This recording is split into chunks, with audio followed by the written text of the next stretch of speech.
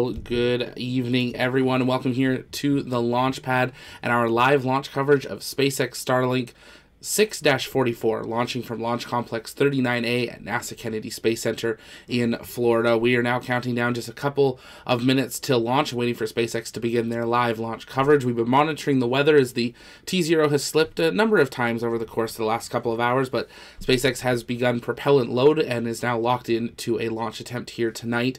Obviously, we're all counting down to Starship, and I just wanted to make note, we just had a tweet from Elon Musk stating that Starship Flight 3 maybe tomorrow. They obviously are continuing to monitor those weather conditions and are going to see if they will be able to have a launch attempt tomorrow.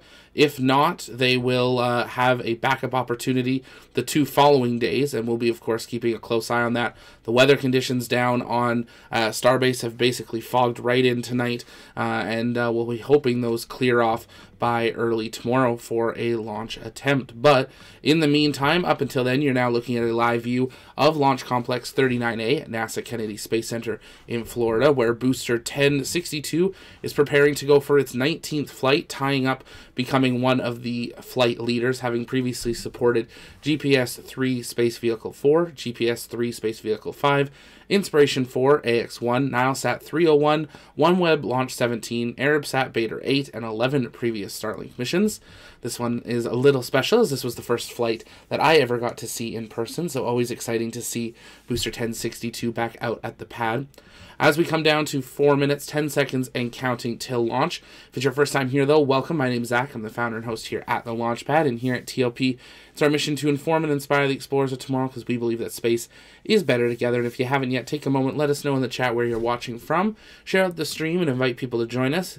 It is a busy night. Everyone probably resting now, so we can stay up all night and count down to Starship as we continue to monitor those weather conditions. But SpaceX keeps going. They've got one more launch before then, and that is in just about 3.5 minutes time. Today's drone ship support ship is a short-followed Gravitas, and it's stationed downrange in the Atlantic Ocean.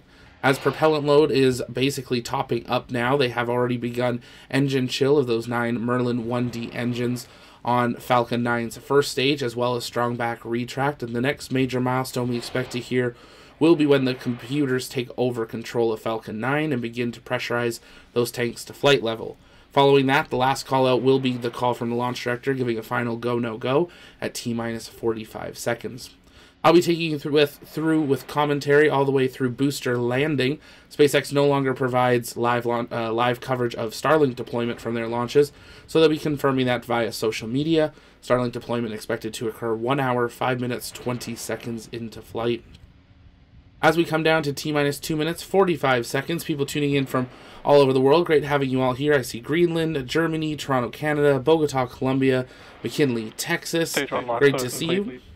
Puerto Rico, Oklahoma, Kansas, Wisconsin, Virginia, UK, more Kansas. Great to see you all tuning in here live tonight.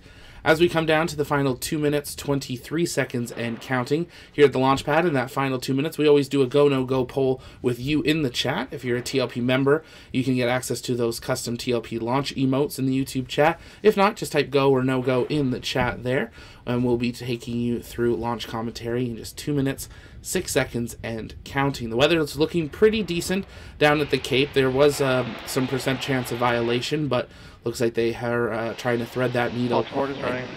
And that was an abort called right there. T-minus 2 minutes, 3 seconds, and they have called an abort on the count. We don't have an update on why they've called that. We'll see if we get one, but as they had already begun propellant load, it is unlikely that we'll see them recycle here. It is possible, as it's not an instantaneous launch window, but they do need to have enough period of time to do a full recycle. And just like that, they've ended it. So no recycle tonight. All eyes go back to Starbase and Starship as we count down T-minus 10 hours, 22 minutes, 6 seconds, and counting until the target launch time of Starship onto Flight 3.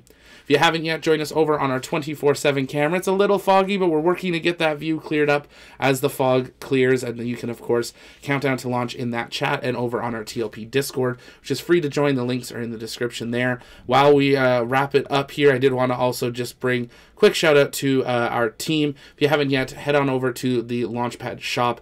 We've got a couple of our rocket chasers down in Starbase, and they have been taking some absolutely, truly incredible photography today. Head over to the IFT3 collection, get yourself some of the limited edition merch there, but also check out some of the brand new photos coming in from Gavin and Josh out in the field, and pick one of those up to commemorate the incredible Flight 3. That's going to do it for us here this evening, though. If you haven't yet, make sure you subscribe so you never miss another live launch coverage, docking, undocking, or return to Earth, and we will see you in just a few hours when we begin our live commentary coverage as we count down to, hopefully, the launch of Starship. We'll see you then.